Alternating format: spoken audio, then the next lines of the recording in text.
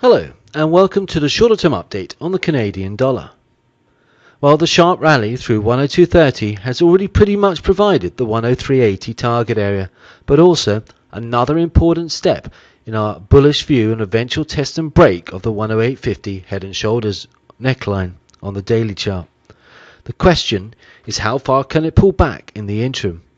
Well, failure to break 103.80, 104 on the next attempt will suggest that it has in fact ended the first leg of a new bull market, again with an extended fifth wave.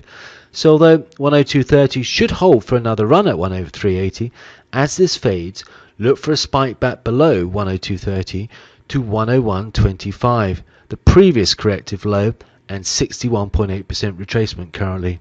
Look to rebuy this drop with stops still, sadly, below 99.75. Good luck and have a great day.